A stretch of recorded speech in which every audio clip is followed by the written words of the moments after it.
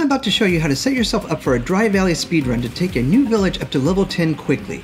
Wolf and I have been building a new world in hopes we can build lots of flying vehicles with less glitching. So we built a basic grasslands village and leveled it up to level 10.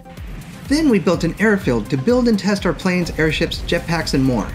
But we noticed we were missing a lot of build pieces, and we remembered we were required to get a level 10 village in each biome to unlock most of these.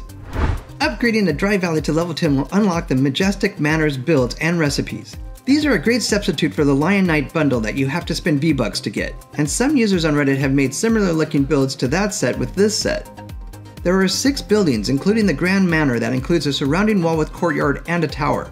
You also will unlock a lot of walls, floors, and other building pieces. We found a spot near our grasslands village where we could build our next village in the neighboring dry valley. I set up a grand chest and we filled it up with all the materials we would need to upgrade our village to level 10 quickly.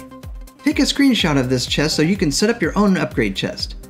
You can collect most of these materials easily in the grasslands and dry valley areas without even entering a lava cave, except for the ruby, and you'll need a painful amount of rubies for the level 9 and 10 upgrades. Now we clear out our backpack as much as possible and load up the chest, then break the chest so we'll have it when we land at our new village location. After you land, rebuild the grand chest and offload all your materials. Now you're ready for upgrades, and you just need the village points for each level. The 2 major things that will bring your score up are buildings and workstations. Rather than build a lot of smaller buildings or something custom, we decided this would be our Durr Burger Franchise headquarters, so we set up the village marker and went to building. We don't plan to use this village for much, so we set up basic workstations like a lumber mill, crafting bench, and stonebreaker, and added some furniture and lighting. All of this shot our village rating up high, and then we just grab materials from our grand chest and pop them into the village marker. If you need more village points quickly, you can just build a small fleet of grills or other workstations that you have the materials for just to get the points up, then do your upgrades and remove the workstations you don't need. But I suspect this may affect how your villagers perform their duties. Just a theory, but my own testing sure went horribly.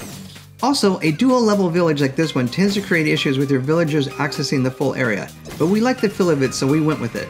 A flat village in a large area is the easiest to build and make productive, but we like a challenge. We're off to the shore for our next speedrun level 10 village, so check that out in my next video and please hit the like and subscribe if you want to see more fun videos about LEGO Fortnite.